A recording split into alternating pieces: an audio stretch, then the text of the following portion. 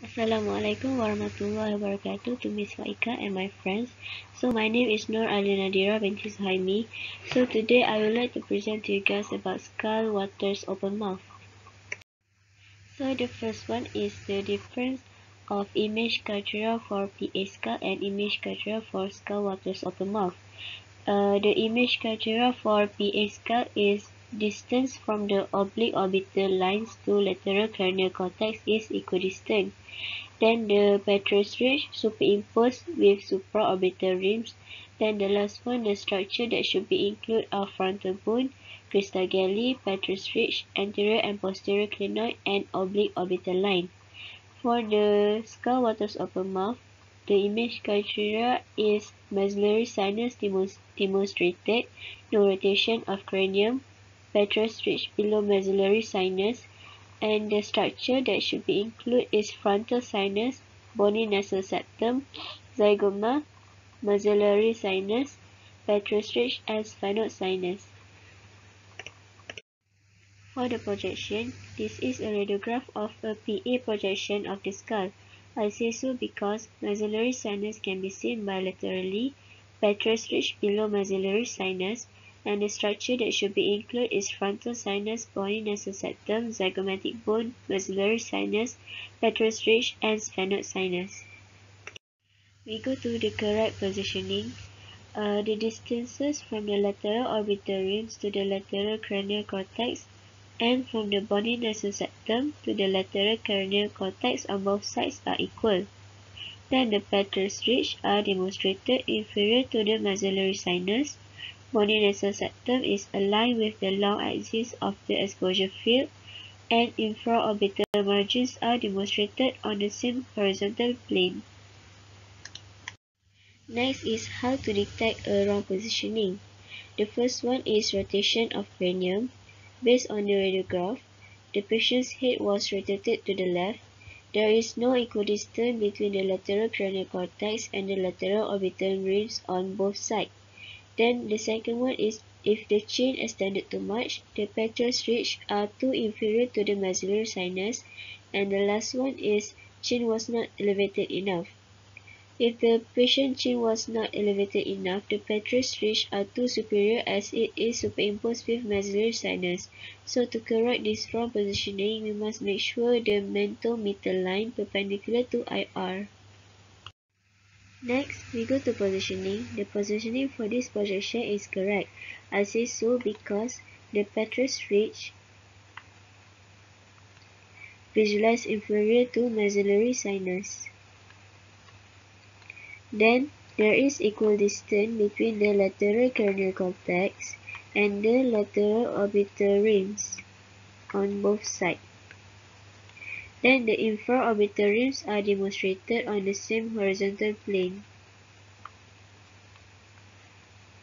Next is alignment. The first alignment is between X-ray tube and patient. It cannot be determined because there is no evidence of collimation on all four borders of the film. The second alignment is between X-ray tube and cassette. It also cannot be determined because there is no evidence of collimation on all four borders of the film. Then the last one is the alignment between cassette and patient. It is incorrect because the distance between the inferior part and superior part from the central structure is not equal, which is the inferior part is bigger than the superior part. Then the centering point for this radiograph cannot be determined because there is no evidence of collimation on all four borders of the film.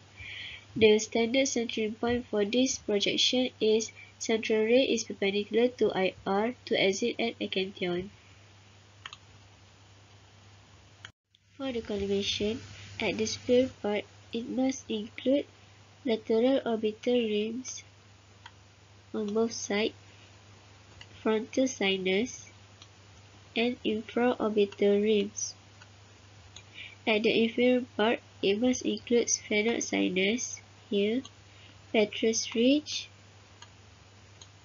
and zygomatic bone.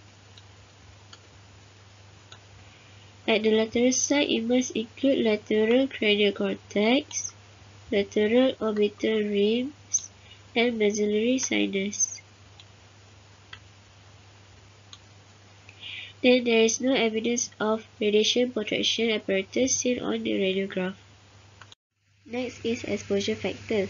The KVP used is adequate for penetration and radiographic contrast.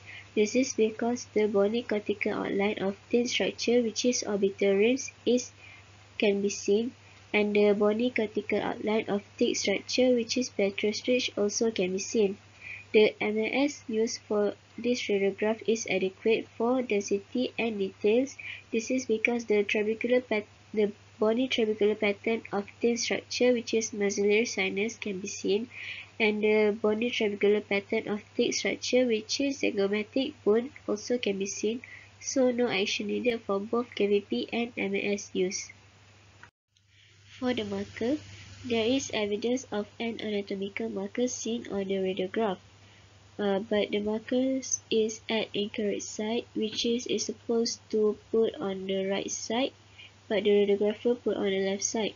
But it has correct annotation and appropriately not superimposing any region of interest. So way to improve this, place the anatomical marker at the right side of the patient.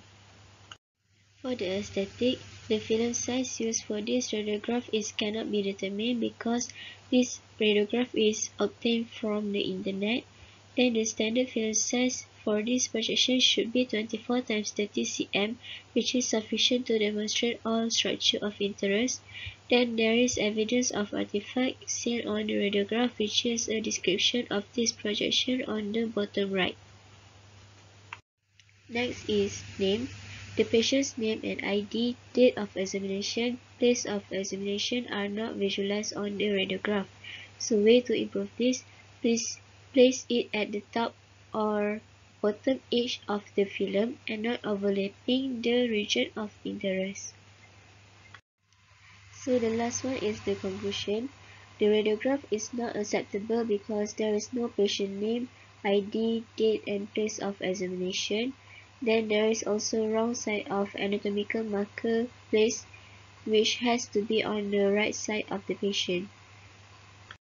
So this is the references that I used to complete this assignment. Thank you for listening.